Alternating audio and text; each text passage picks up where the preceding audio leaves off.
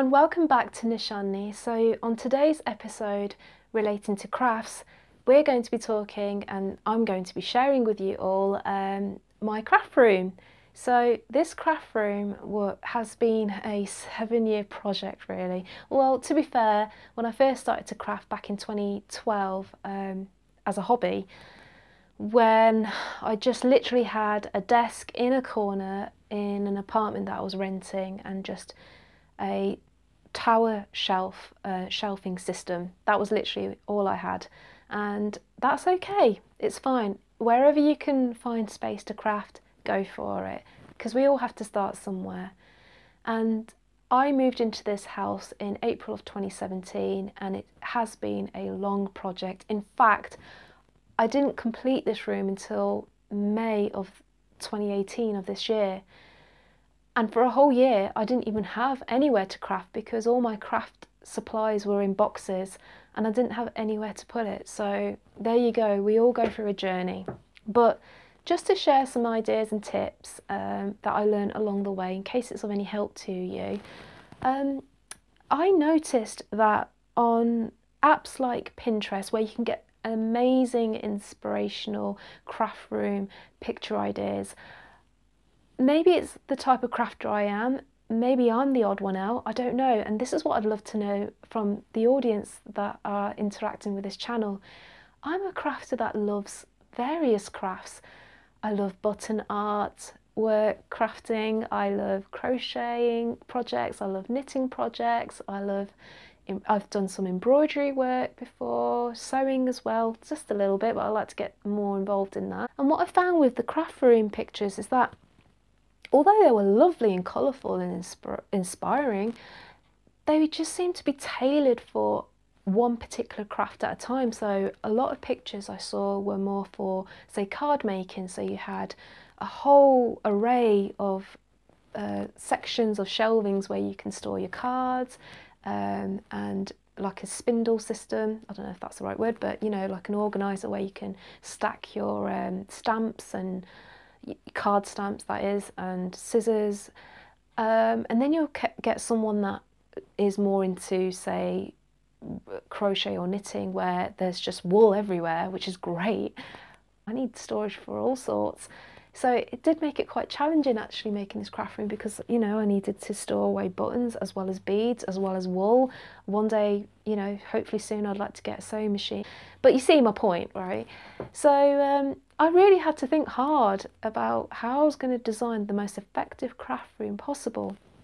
So that's why it probably took me a long time to figure it out and actually put something together. But I would say it was definitely worth the wait, and I'm so happy with my craft room. I don't think I would change anything about it. Having said that, maybe in 5 years, who knows. But in terms of tips, I just wanted to say that when it comes to buttons and beads, I found over time, when I had my long tower IKEA like shelf box system, that the baskets I used to put in those shelves made it difficult when I needed to get my supplies quickly. I noticed that I spent probably more time searching for those buttons and beads and all sorts, and had to really rely on my memory to find things. So I just quickly realised I wanted something that was clear and transparent. So I know you can get these kind of tubes from art stores, so that they're antiques, they're really good, to be fair. But when it comes to beads, like these tiny beads which I use in my button artwork, that wasn't the most easiest things to find in terms of storage. And I luckily found these kind of, I don't know if you call them test tubes. I'll try and share a link from Amazon where I got these particular type of tubes. I'll kind of bring a close up as to what I'm talking about. So these kind of plastic, come in focus, come on focus, there you go. So these type of tubes, I got a packet of 50 of them because I had so many beads. It wasn't I didn't have a hard time storing all the beads away. But they came really handy, because now if I just need to quickly get certain colours of beads, it's very, very visual, so that really helps me. And with the buttons, just spice jars. That's it, from IKEA. Very simple, very effective for me. So this type of storage system of the jars. It's literally just a spice rack that I got from Amazon. And finally, these particular translucent clear stacking system is for nails. It's meant to be for nails, nail polishes. And don't just assume everything's in the crafting area in terms of useful storage, because this has proven very handy. So whatever it takes, just like I said, keep an open mind. But I hope these tips may have helped you. Let me know if it did by leaving a comment below. But I'm also going to quickly show you something in my craft room which you may have noticed, and it has a very unique story. So I'm just about to show you this now. So continuing on with the tour of my craft room, I just wanted to stop and share with you all this particular drawing in my room. Now this drawing has a significant meaning to me personally, but also it's helped raise awareness of fibromyalgia.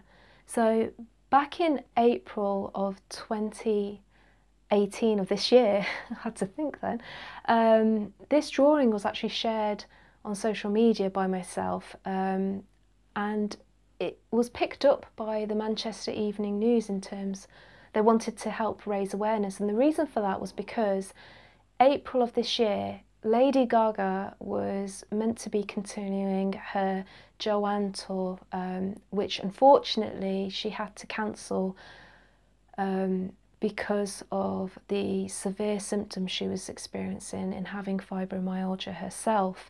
In fact, the first concert that got cancelled happened to be Manchester, which was the concert I was due to go to. But to be honest, from one fibromyalgia sufferer to another, I have empathy for her, because knowing firsthand what it's like to experience a severe fibromyalgia flare, it's excruciating pain, to the point where it can feel like all energy is being drained out of your body and soul. And that's what this drawing is, what I'm trying to represent. So I came across an image which I'm about to share with you all. It's a plastic mannequin figurine which is arched in this manner. And back in 2013 I came across that image, and it caught my eye, and it inspired me to pick up a pencil and paper and draw. Because at the time of my accident in 2012 and up till 2014, I was experiencing severe fibromyalgia flares pretty much every fortnight. I would say that this person, or that picture of the figurine, is demonstrating someone that may have been shot in some manner, and they were just slowly dying of pain, like almost all the energy and the pain is so excruciating. That's what I could see in that particular image, and that's why I drew it. But now when I look at this picture, it really inspires me, because when I'm having bad fibro pain days, not to the point, say if it's a mini flare where I can feel the symptoms are getting worse and worse, and that if I don't start acting and pacing myself and having a good saying to myself in my mind, then I know that the severe flare is coming. It's almost like a prepared storm is coming. And you really have to listen to your body to know, you know, when you can start seeing the telltale signs.